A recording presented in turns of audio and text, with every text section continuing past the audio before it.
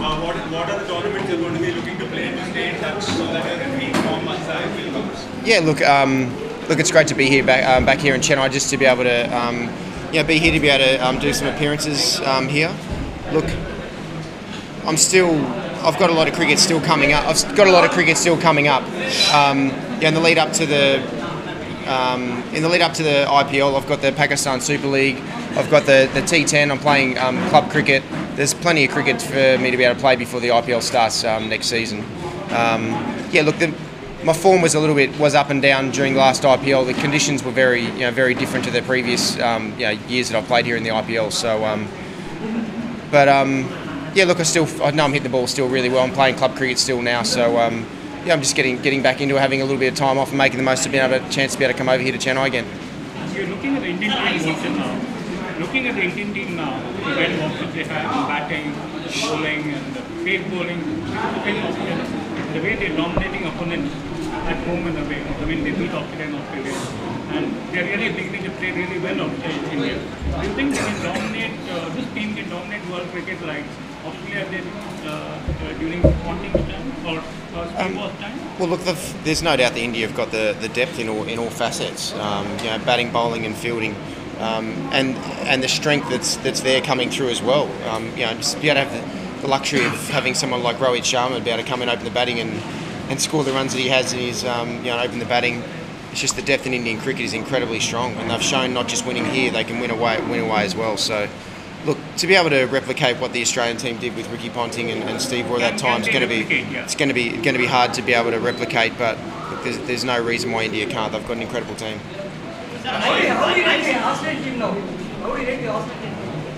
Look, the Australian team have got look, they've had their issues over the last year or so anyway, with Steve and Dave Warner in particular not playing and just coming back in. So now that they've come back in, they've settled. We've got a really good number 3, Marnus Labuschagne, who did a great job during the Ashes.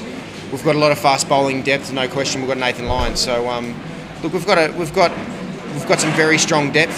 Now that Dave Warner and Steve Smith are back in, provides more stability within the group. So over the next year, we'll see how good they can be. Even after you're hurt, you're bleeding. How can you manage that? Recently happened.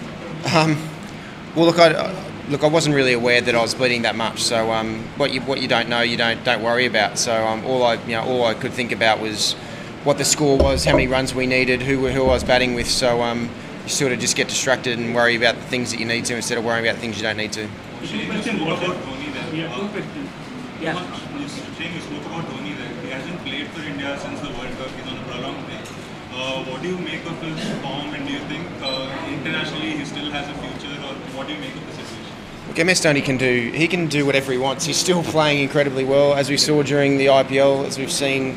In the cricket he's still playing. He's still got the skill, and it comes down to whatever he wants to do, whether he wants to keep playing. He's still very young. He still moves incredibly well. He's still very fast between wickets. He's still got beautiful hands, as we saw in the IPL final as well and during the World Cup. So, look, MS is whatever he wants to do. It's the right thing, because he knows where his desire's at and what he wants to do, and he's done it all. So it's totally up to him. Last question, please. No, two questions. Fast. Your impressions on Virat Kohli's captaincy, and then what do you think Warner needs to do to get runs again? I mean, he had a horrendous series in England.